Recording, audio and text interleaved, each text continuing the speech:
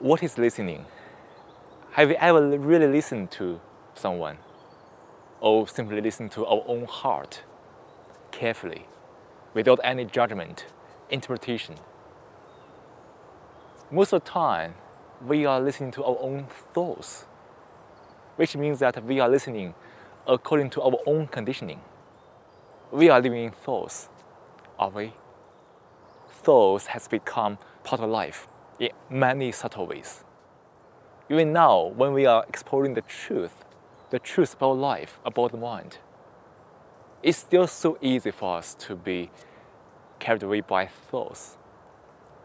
We listen to somebody, we listen to some verse, but we don't. The thoughts pop up between the speaker and you, so we are isolated by thoughts.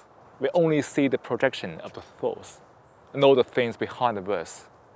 That's why it's so easy to misunderstand each other when we are communicating. If we don't listen, or we just listen according to our own conditioning, actually there's no communication. The verse just triggers our neuron response, which is based on thoughts.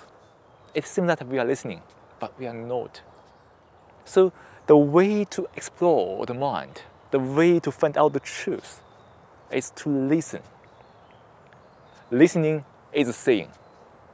Seeing the truth means listening to the truth, which means that we need to find out the truth deeply, to feel it, to understand it.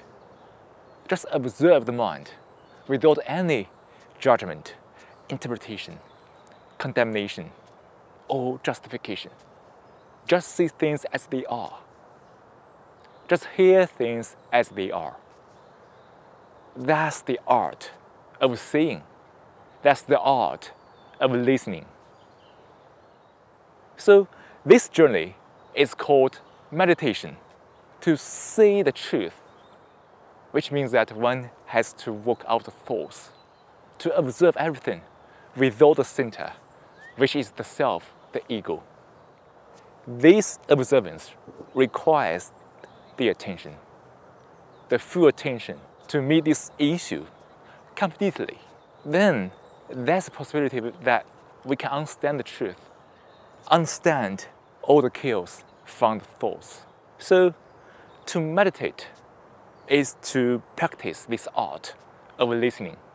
When the thoughts is gone, when our life is not dominated by thoughts, we could really listen to our own heart. That very listening is to discover who we really are. Just right now, we can listen to the birds, the twitterings, without any interpretation.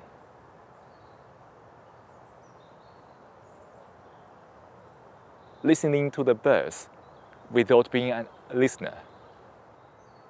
We are all listening, but we are not listeners. That's the secret of this art, to listen, to meditate. And in that very practice, we can find the beauty of life.